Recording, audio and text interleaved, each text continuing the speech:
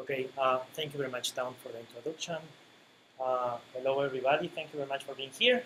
My name is Daniel Romero Alvarez. I am from Ecuador. And today I am going to talk about what can be the summary of my entire research, which is unveiling the zoonotic and environmental potential of leprosy transmission.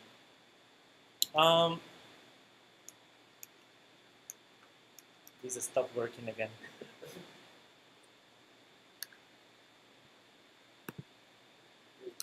Perfect. Okay, so whenever I am start talking about infectious diseases, I love to show this painting, which is a portrait of our society in 1562. This painting is called The Triumph of Death and was painted by Pieter Bruegel, that is also called The Elder. And it's a portrait of our society because regardless of social status, economic position, infectious diseases are always there hunting human societies. In this painting, you can see the symbol of death, which are these white skeletons, which is the classic symbol of infectious diseases. And this agent can take the form of many pathogens. And in this particular talk, it will take the form of Mycobacterium leprae, which is the pathogen causing leprosy. So in this changing world, anthropogenic alterations of the ecosystems allow pathogens to move from wildlife to human societies.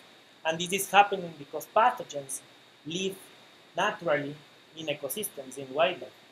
But whenever there is unthought deforestation, excessive agriculture, unthought mining, then pathogens need to find other sources to live.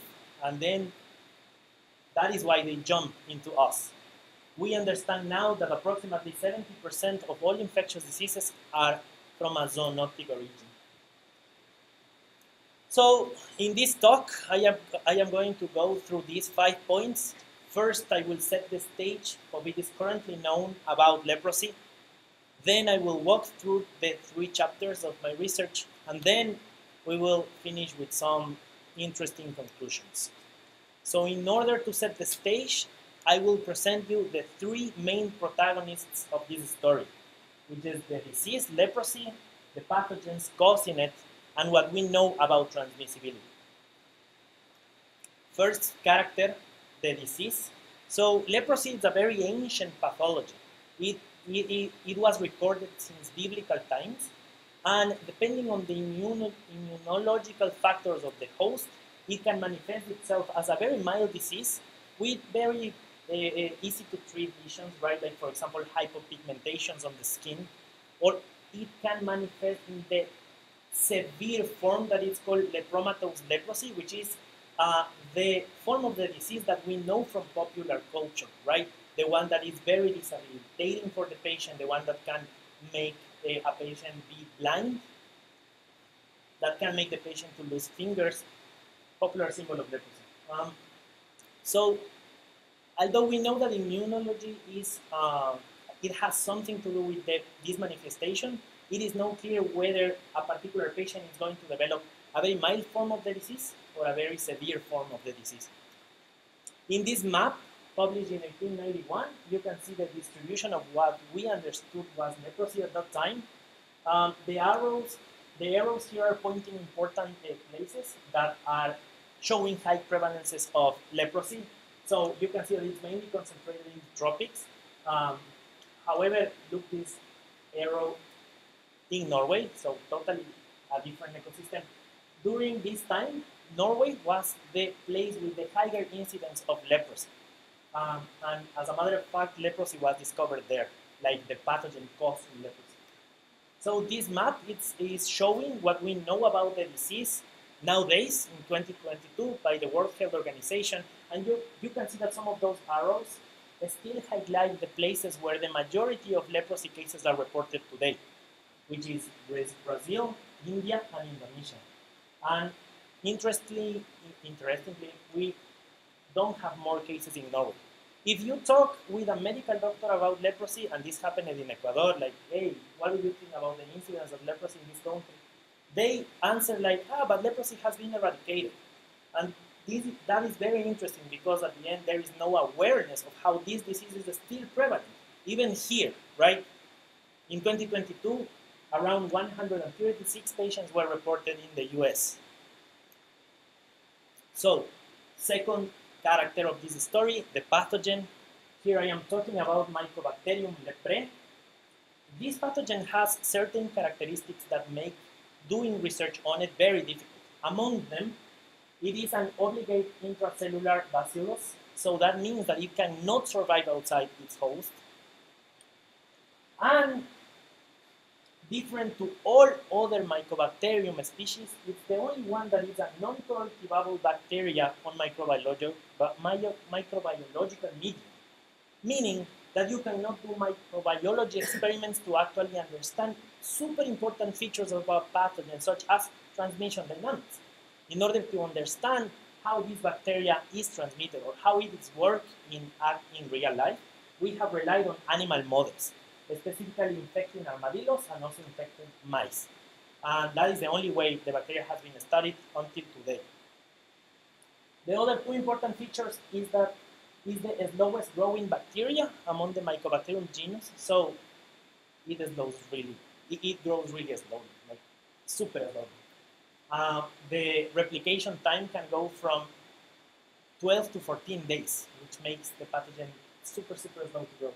And then all the Mycobacterium genus, including Mycobacterium leprae, has this extremely thick cell wall composed with mycolic acids, and that is why it's called Mycobacterium. And this protects the bacteria against normal antibiotic treatments. So, because you cannot culture Mycobacterium leprae in microbiological medium, we started understanding some important features of the pathogen when the genome of Mycobacterium leprae was published. And this study, published in 2010, collected around 200 strains of Mycobacterium leprae across the world and compared them among each other. And then they discovered three important points. Mycobacterium leprae has the smallest genome in the family with 3.27 million base pairs. And these 200 strains share a similarity of 99.995% across the entire world. However, we have leveraged the very small difference of 0.005 to subclassify the bacteria in 4 SNP types and also 14 subtypes. Then, in 28, this happened. 2 Mexican patients died from leprosy. And when the researchers tried to find the causing pathogen, they realized that instead of Mycobacterium leprae being the agent causing leprosy, they found a mycobacterium with 9.1% difference with Mycobacterium leprae. After 5 years of this publication, the leprology field accepted that leprosy is also caused by a new agent, Mycobacterium lepromatosis. And this is also something that usually nobody is aware. So leprosy is caused by 2 pathogens, right? With the recently discovered Mycobacterium lepromatosis. Surprisingly enough, this bacteria was found causing leprosy-like illness in red squirrels in the British Isles. So the third main character of this story, what we know about transmission. Classically, we understand leprosy as a human-to-human transmitted pathogen, from infected individuals to susceptible individuals. However, starting in the 80s, armadillos in wildlife were found to host Mycobacterium leprae. And a super important study published in 2011 demonstrated that the same strain that circulates in armadillos was also circulating in human beings. And they, of course, tested the possibility of this zoonotic transmission of leprosy. As I mentioned before, Mycobacterium lepromatosis was found and infecting red squirrels, and red squirrels have they are transmitting the bacteria between themselves, so they have established a cycle of infection in their population. However, they receive the pathogen from humans. This has also happened with non-human primates involving Sulimangabees, macaques, and chimpanzees. but they have also received the bacteria from humans. And also, we know that if you go to a leprosy colony, for example, and you collect soil samples or water samples, then you will find the Mycobacterium leprae there, but not a dead bacteria, a living replicative organism. So the environment might serve as a reservoir as well. So, however, from where the bacteria is coming from originally. In 2021, this very interesting study followed two populations of chimpanzees that developed leprosy. One population was hosting the Mycobacterium leprae strain that was expected for Africa and that was also circulating among humans there. However, the other population was hosting a strain that was totally unexpected in Africa, that was never discovered there. So potentially they got it, that population of chimpanzees, from an environmental source. So notice the plot that is depicted to your left. This plot is fundamental to this talk because of three things. First, it was published in the 90s. That is 10 years after the World Health Organization introduced a fantastic antibiotic regime that can actually fight leprosy very well. However, although you can see this decrease on prevalence of human-infected patients, right? The bars at the bottoms are showing that the detection of new cases, so the incidence of new detection case rate, was never affected. We had a very good antibiotic regime to treat leprosy, but new cases were showing up. And this, of course, was published in the 90s, but this is the situation that we can see until today. So that is super sad. One of the things that put me into this research path is that we do not know how leprosy is actually transmitted. What we know is that if someone gets the disease, it has to be exposed for a very long time to the source. And this very long time is something, it's a parameter that we don't know. It can be weeks, it can be months. Theoretically, this pathogen can be airborne transmitted or contact transmitted because a large concentration of the bacteria can be found in the air mucosa of the hosts and also on the ulcers, on the damage of the skin. Then we know that armadillo is a risk factor. So people manipulating the animal, it's actually, it has a higher risk of infection. And also the environment is doing something that we don't know. So as you saw, this information has been accumulated in the last 10 years. And here you can see the manual of the World Health Organization, which is a guideline to control leprosy in the world.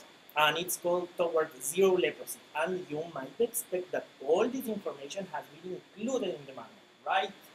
Because science and public health work together, and that is not the case.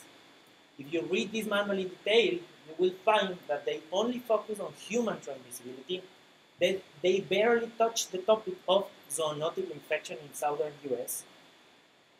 It is extremely surprising that across the manual they never mention the presence of this other agent causing leprosy, Mycobacterium lepromatosis, and of course they don't say a word about environments.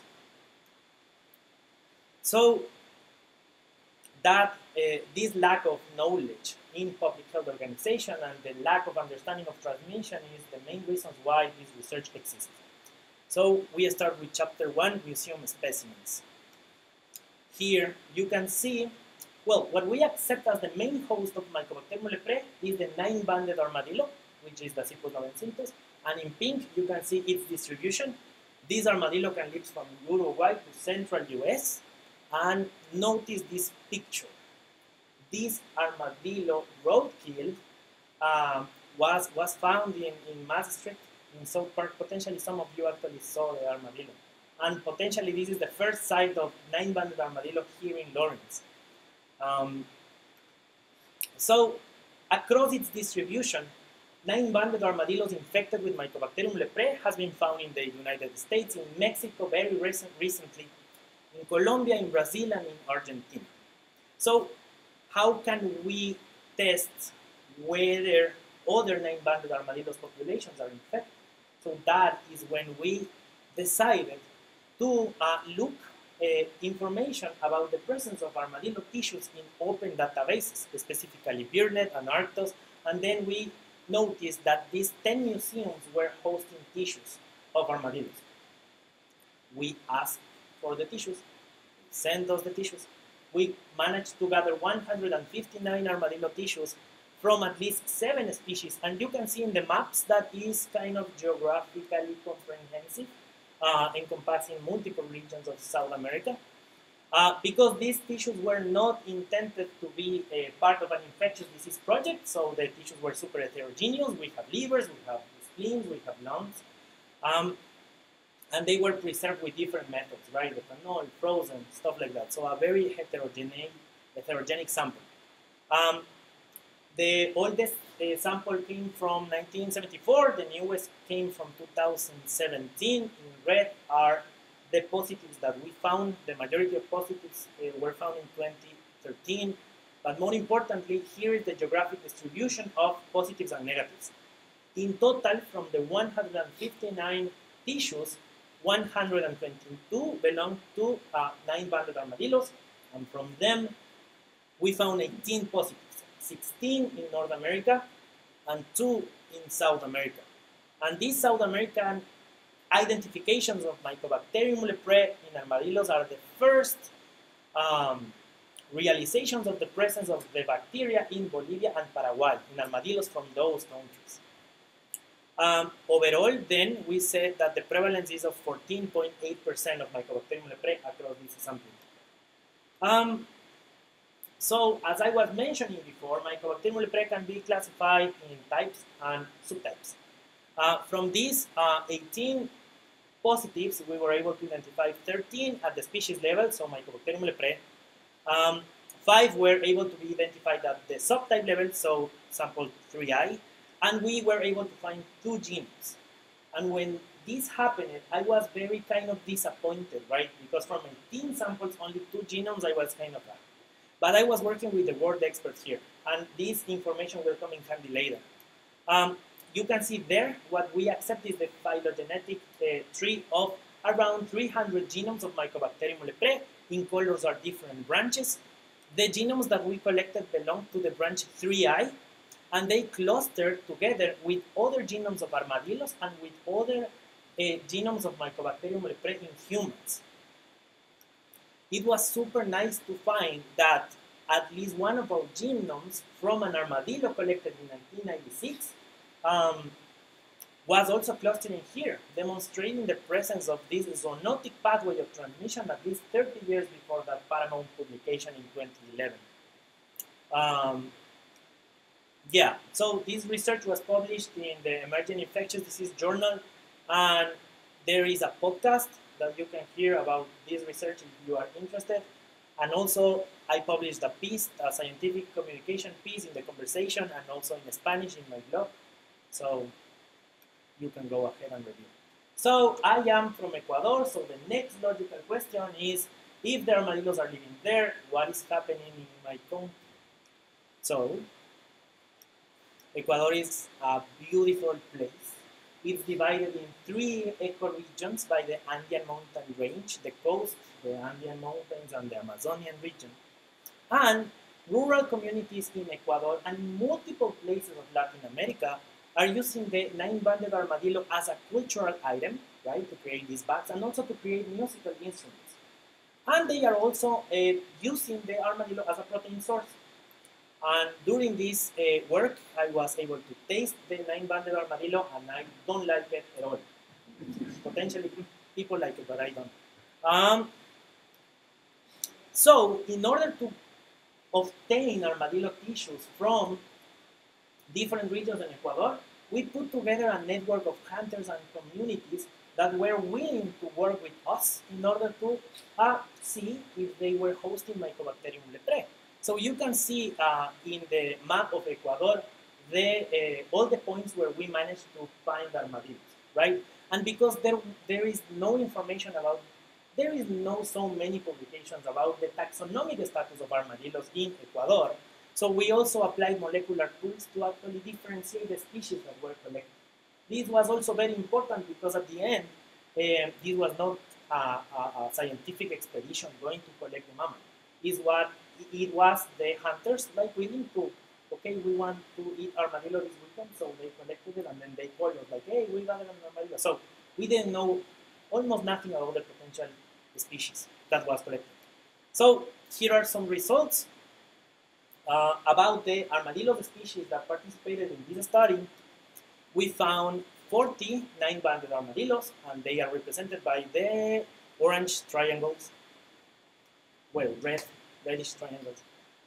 We found one Cabassou centralis, represented by the yellow spot in the northern part of Ecuador, and also another species, Dasypus pastasae, in the eastern side of Ecuador, represented by that cross. And then we found at least 6 armadillos that were not able to identify using these molecular tools. And then what about the distribution of Mycobacterium leprae? Here you can see the positives in red and the negatives in blue. You can see that there's a lot of positives. First, all of those positives are distributed across the country. And then we found that half of the 9-banded armadillos were positives for Mycobacterium leprae. The only Dasypus pastasae species was positive for Mycobacterium leprae. And then 2 of 6 of the unknown armadillo species were also positives. And then this gave us an overall prevalence of 47.9%. So basically, a lot of armadillos are infected.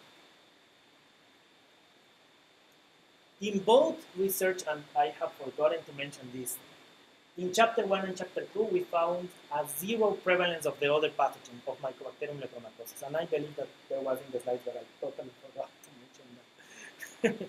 So remember the other detail that I highlighted before. So here we found 23 positive armadillos. And these were not museum specimens, meaning that they were not old samples. They were really fresh. We collected these samples between 2021 and 2022. So you might expect that it was super straightforward to obtain the subtaxonomic levels of Mycobacterium leprae. However, we couldn't do it. So we couldn't identify subtypes and we couldn't identify genomes. Here is when I understood that the fact that in the previous chapter we obtained 2 genomes were actually something to celebrate a lot. So even with fresh samples, getting full genomes of Mycobacterium leprae is a nightmare. So super sad there. The start of this project was intended to find the zoonotic link in Ecuador of leprosy transmission, but we failed about that. However, we are still trying to get newer armadillos and trying to actually complete this research. So with all the information that has been gathered through chapter 1 and chapter 2, we decided to use ecological tools to understand the potential distribution of Mycobacterium leprae. So, this slide is very important because during the making of chapter 3, I discovered this curious paper published in 1981 that was quoting this research from 1910, right? Mycobacterium leprae was discovered in 1973. And as far as 1910, Dr. Sand, in this second leprosy congress in Bergen, Norway, suggested that potentially Mycobacterium leprae was transmitted by indirect sources, not necessarily from other humans.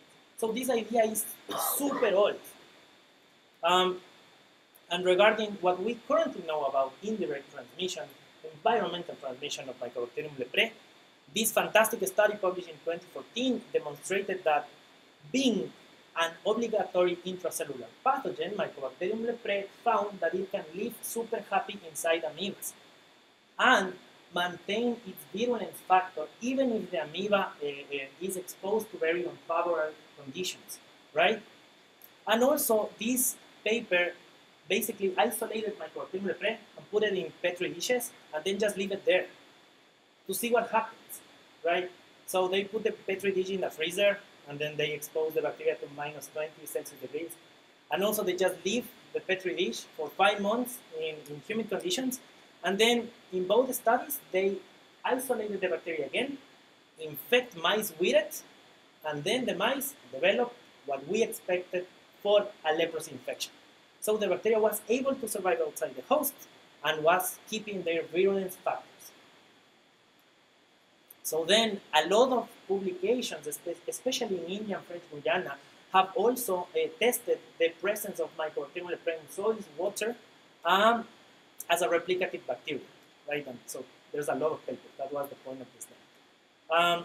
And something very curious also to share regarding these indirect sources of Mycobacterium leprae transmission is that in vitro, it has been proved that Mycobacterium leprae can live in ticks and they can be horizontally and vertically transmitted. So mom tick can transmit Mycobacterium leprae to kid tick, and then they can also transmit Mycobacterium leprae to rabbits. So Mycobacterium leprae might be everywhere. Okay, so then in order to understand the distribution of Mycobacterium leprae, we put together some ecological niche models.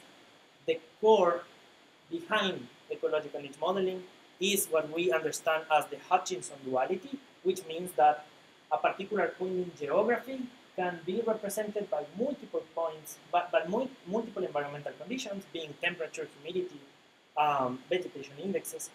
And on the contrary, one point in the environment, let's say 23 Celsius degrees, can be manifested in multiple points in geography. That is why it's called a duality. And this fantastic plot demonstrates that very gracefully. So you can see in the map of South America that there are 3 cities there, Quito, Guayaquil from Ecuador, and Rio de Janeiro from Brazil. You can see that Guayaquil, geographically speaking, is super far from Rio de Janeiro. But if you transform this map on temperature and precipitation axis, then you can see how Guayaquil and Rio de Janeiro are very close together. So in order to put together these models, we rely on 2 experiments. In each of them, we use these basic 3 strategies. We use as geographic points the identifications of Mycobacterium leprae in the Cyprus species. We use as environmental variables determinants of temperature, humidity, soils, and vegetation. And then we use 3 algorithms, convex schools, 1 class, support vector machines, and Maxent. And the first question that we say, so something that is very challenging with these models is to actually evaluate them and test if they are actually doing what they are supposed to do.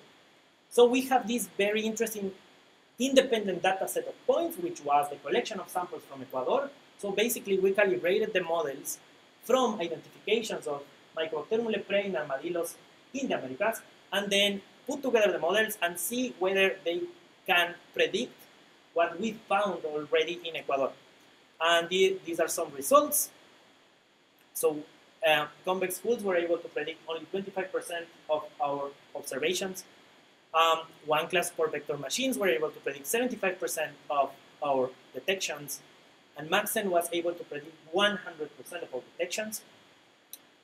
In order to gather the majority of useful information across these models, we put together an ensemble, which is the last panel, and theoretically future research can be directed there.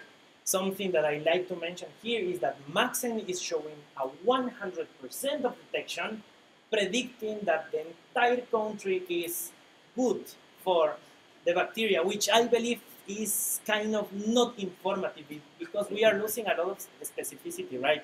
If something says that everything can be happening, then it's like saying nothing. So for me, the 1 class support vector machine is kind of a good balance, but whatever. Okay, so then the second experiment was doing the same thing, but the question was not only focused on Ecuador, but focused on the entire world. In order to do that, I put together what I like to call the most comprehensive set of points where Mycobacterium leprae has been identified in non-human sources, which you can see here. And all the characters that have been in a way or in another discussed during this talk are present here. So in West Africa, you can see the chimpanzees that we talked at the beginning. You can see the red squirrels in the British Isles, right? And you can see also the environmental isolations in northern India. And what we did here is to calibrate the model with the red points and then project the models to the world and see if they can anticipate the blue points. So some results. Okay, so in these plots, in order to complete what we were doing, we also put together models using the entire set of points. So the models calibrated with the C plus occurrences are in red, and the ones calibrated with, the ones developed with all the points are in gray. So one algorithm was able to predict 48% of points, the other 52% of points, the other 57% of points. So they were not doing a great job. I learned through this particular exercise how Maxent, which is a very popular algorithm to do these models, extrapolates vastly. So if you compare the plots, that plot with this plot, you can see how Maxent is like predicting like largely. Okay, so as we did in Ecuador, we put together the information that all these algorithms were agreeing with in order to suggest what is the potential distribution of Mycobacterium leprae in non-human sources. And as I mentioned before, the models were not doing the best job ever. However, some interesting things that we can learn from this distribution is that, remember that in chapter 1, for the first time, I found the presence of Mycobacterium leprae in Bolivia and Paraguay. So the model suggests also areas of Bolivia and Paraguay to be good sources of non-human for non-human leprosy. So this is a second line of evidence suggesting that we should do some research there. Sadly, the models failed to predict the presence of the red squirrels infected, and also the environmental sources in India, and also they failed to do a good prediction in Indonesia. So, some conclusions regarding all this research. So first, ecological niche models, in absence of information, are doing a good job in terms of informing evidence guide decision to see where we can find this, where we can find non-human sources of leprosy. However, potentially the models are failing because we don't have enough information about Mycobacterium leprae in armadillos sources, and this is basically a consequence of lack of awareness of leprosy being in other places rather than only in humans. So then we saw this map before. Thanks to this research, we added the blue triangles on the map. We found this 14.8% in chapter 1 of prevalence of Mycobacterium leprae in armadillos, 47.9% of Mycobacterium leprae in Ecuadorian armadillos. And thanks to the two genomes that we found, we anticipate that the potential zoonotic transmission of leprosy was happening in the US at least 30 years before it was accepted. And then it is super important to mention that across this study, we never found Mycobacterium lepromatosis, the other agent of leprosy. So, remember that plot. As I mentioned before, we knew that this stable detection of new cases is happening until now. And as we have discussed throughout this talk, there is at least 20 years of evidence demonstrated that leprosy is a non-specific human pathogen, that it can live beyond human beings. However, this information is not included. In my view, public health institutions are having this veil on their eyes that do not allow them to include research on the development of their guidelines. And this is happening because the huge gap between research and public health. And only by bridging that gap closer is that guidelines will be actually useful for stuff.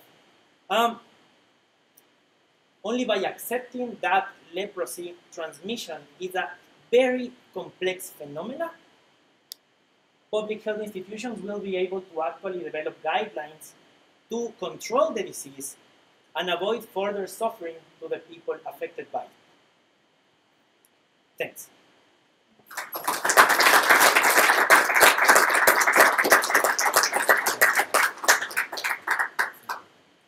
What do we do now? Do we have